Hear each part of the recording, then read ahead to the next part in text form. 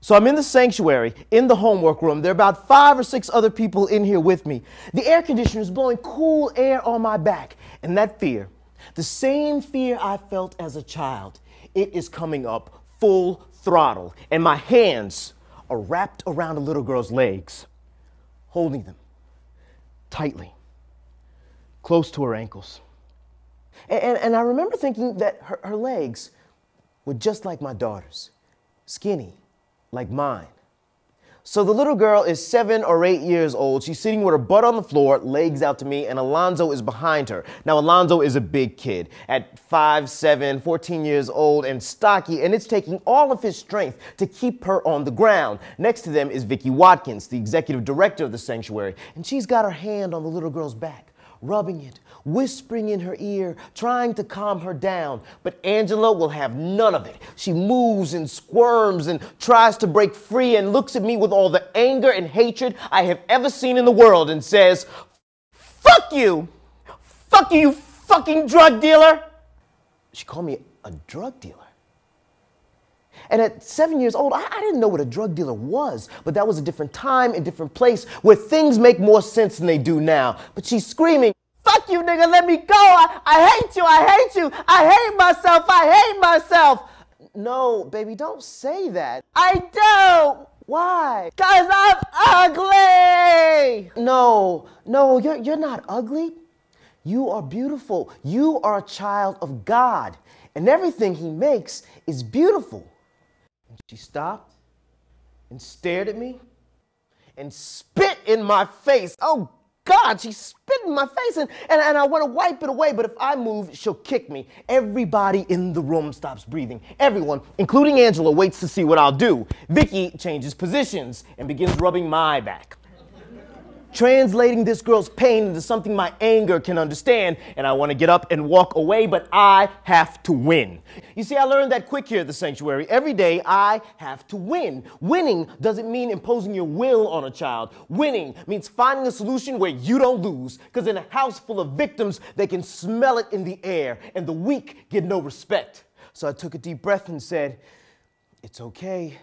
Jesus loves you, and I do too." And she stopped and stared at me and spit in my face again. Oh, God, she spit in my face again, and I've never seen anger like this before. It's bursting at the seams. Her body shakes all the way down to her ankles, or maybe I'm shaking her from the ankles up. I don't know, but she leans in, sneering at me, daring me to say it, but I have to win. Jesus loves you, and I do too. Again, at the third glob of spit, I can feel my will beginning to drain. I want to get up and walk away and let Vicky handle it, but then I look at her and I see it.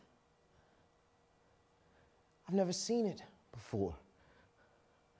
But people have been walking away from her entire life. But I didn't know where to look. Couldn't get past the tough girl facade. All I've seen is a black girl and a bad neighborhood attitude that I have come to fix. Me, the dreadlock savior of 8th Street, come to save the poor Negro souls lost in the wilderness of Springfield. But my head is too tender for the thorny crown. Palms too weak for the sharpened spikes. Soul too dirty to wash away anyone's sins. There's no fixing this, no making it right. There's only now, and all I can do is love. A frail word, love, that doesn't erect barriers to stop body fluids from her lips. A frail word, love, that means walls are broken down and forgiveness comes easy. A frail word, love, that until this moment I had not been tested, and she spits at me again. Jesus, when will this end? And she's screaming and I'm screaming, Jesus loves you and I do too, because I can't think of anything else to say, and the room feels like it's about to explode, and then she says it. I want to die. I want to die like my cousin. And it breaks. Her body goes soft. And she shakes and moans and weeps. And I let go of her legs and come in and grab her and just hold her close to me. Hold her just like I do my daughter when she needs a hug.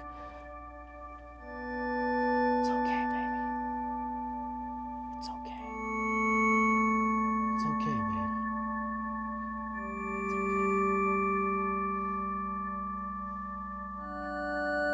okay. After a while, she tells me she wants Miss Vicky to hold her. So I let her go. Walk back into the other room where the older boys are watching TV. Because I have to win. And leaving now would be a loss. It's 3:30.